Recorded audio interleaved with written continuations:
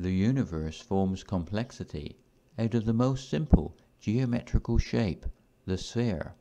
All we need is spherical geometry to arise naturally in the universe, and we have this in Huygens Principle of 1670 that says every point on a wavefront has the potential for a new spherical wave. An interior of a sphere is naturally three-dimensional, giving us our three-dimensional space of everyday life.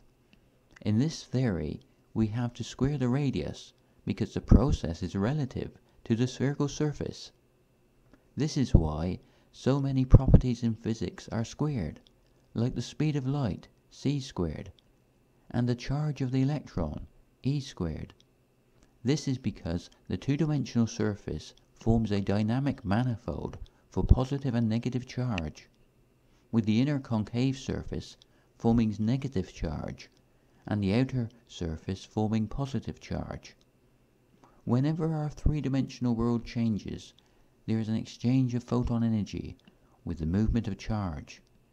When objects touch, it is charge that makes contact, and we have the organization of charge relative to the membrane of each living cell within us.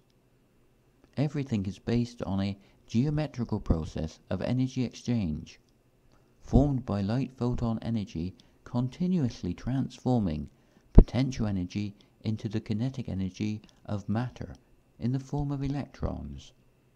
We have the potential energy of what might happen continuously changing into kinetic energy of what is actually happening.